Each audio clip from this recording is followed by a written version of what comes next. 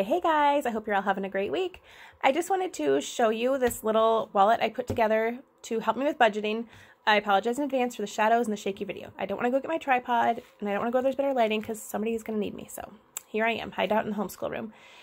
So I shared on stories that we spend like $11,000 a year on groceries. It's not bad for a family of 6. It averages to like $200 a week, I think. I'm not really great at math, but I budgeted for this month. I'm trying to do $100 a week just because that'll save quite a bit. And I'm just being a lot more conscious of what I'm purchasing.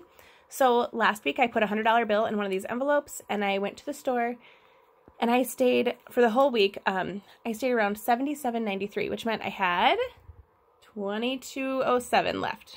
You can check my math if you want. I used a calculator. And so then I put my receipts in here so I can look back and see what I purchased, what prices I've paid.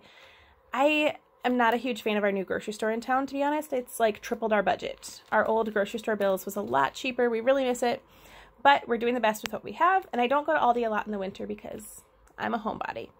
I'm still using my credit card for gas, and so I just put my receipt in here. We don't gas up a lot just because Chad works in town and I don't hardly go anywhere. Okay, so for this week, I just went to the grocery store. I had a $100 bill in my little zipper pouch. I spent $42.06. Yeah? No. Between Chad and I, we spent $42.06. Yeah.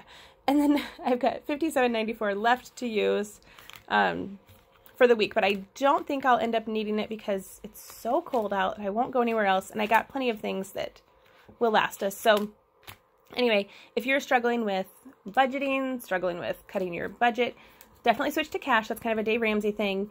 And then just keep track of your receipts and see what you're spending.